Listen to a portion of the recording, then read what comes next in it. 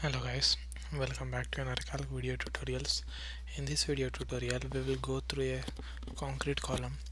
So as you know, this is my project manager sheet which has everything I need in there.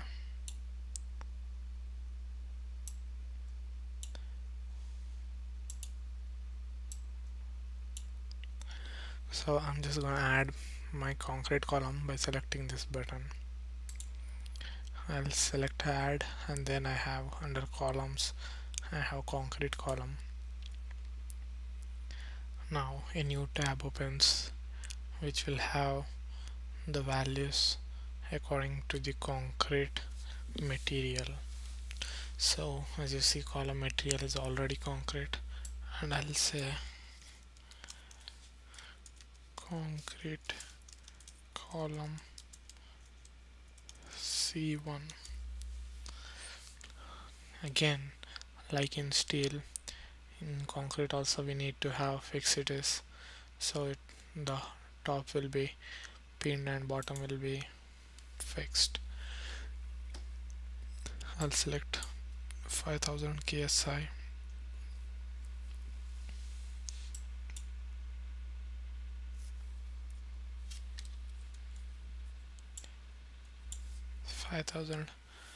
PSI concrete, so nothing but 5 KSI, and we'll have our main rebar as 60 KSI.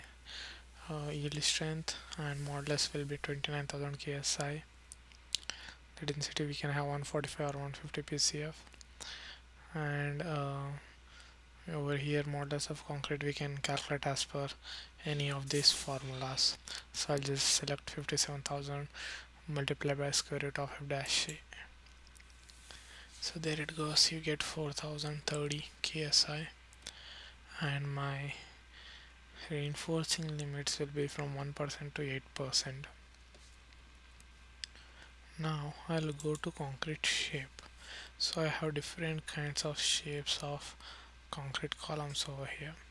So first, basic, I'll just go with square shape, and dimension will be 18 inches, that's fine. Column edge to rebar edge cover, I'll put it as 1.5 inches. Then reinforcing, over here you can see in reinforcing tab the number of bars it provides. So we'll do that later on. Now we'll go to loads and we'll add load.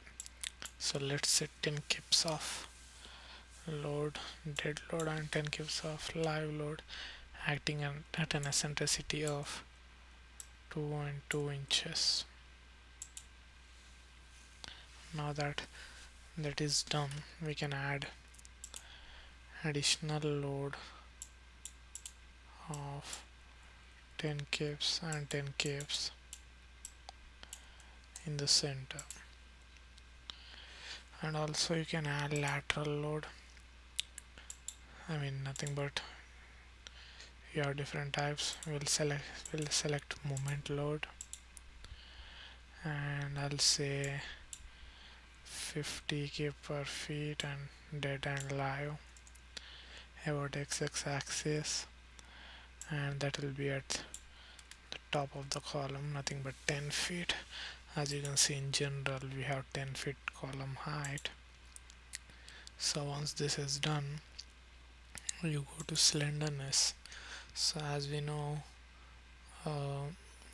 like the column needs to be braced from one side or the both sides, that depends on the design. However, so as this column is not braced, we'll select our kx factor.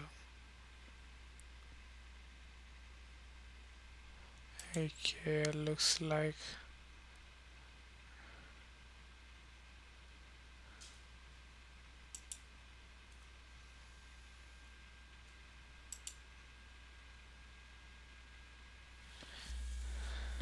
it is braced. How come it's braced?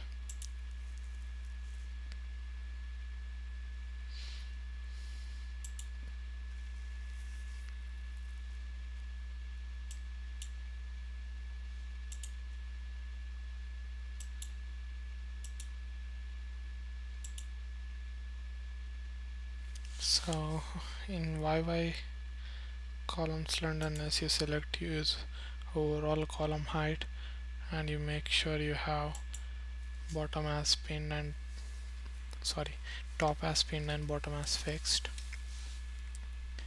And usually it should show even in over here. Yes, there it goes. So we'll select that one. Now that we have selected our slenderness with our kx and ky factors, we'll go to concrete shape reinforcing. So now I have these bars in my concrete column. So let me just reduce this by 1 and even this by 1.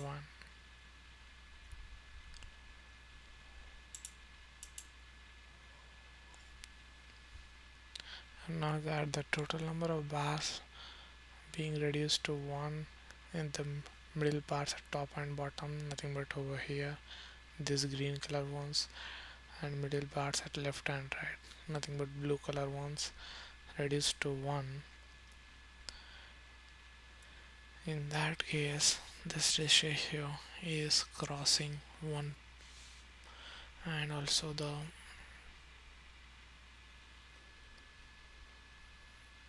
Pn and Mn values are not being satisfied. So what do we do in this situation? We just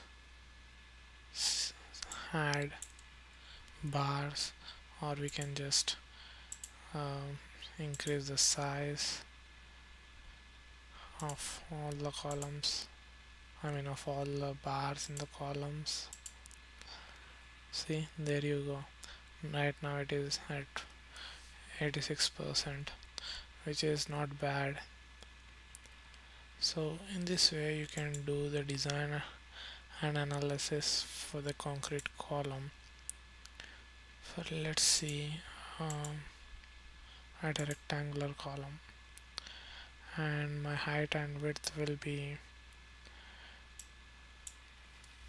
24 by 12. Again, I'll select 1.5 inches as my edge cover. I'll have the same loads. So as you can see, the stress ratio is showing as 0.556. Now if I go to reinforcing and decrease the number of rebar in between, you can see the stress ratio being increased.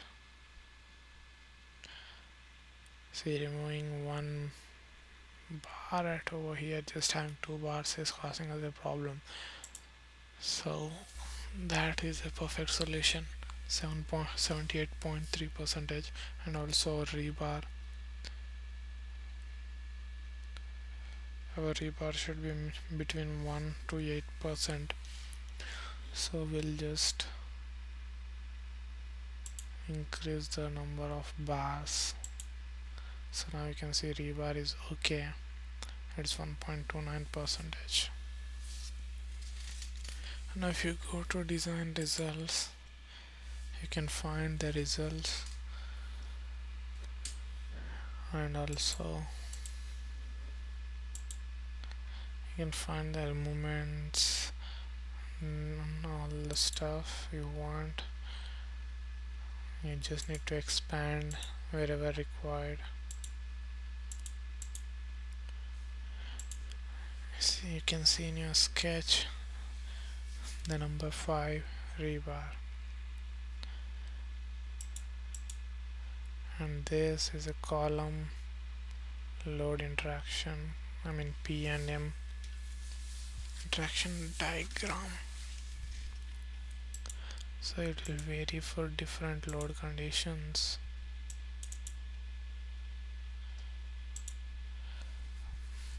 Coming to axial, shear, moment and deflection. You can view the column even in 3D. Top as pinned, bottom as fixed. So we saw at square and rectangular column, even circular column is possible. Tapered column, L-shaped column, Z-shaped column, T-shaped column, I-shaped column, plus symbol column, hexagonal, actually octagonal column, and a column with a hole in between. So all these types of columns you can design in Enercalc, which is awesome. Thank you for watching the tutorial, guys.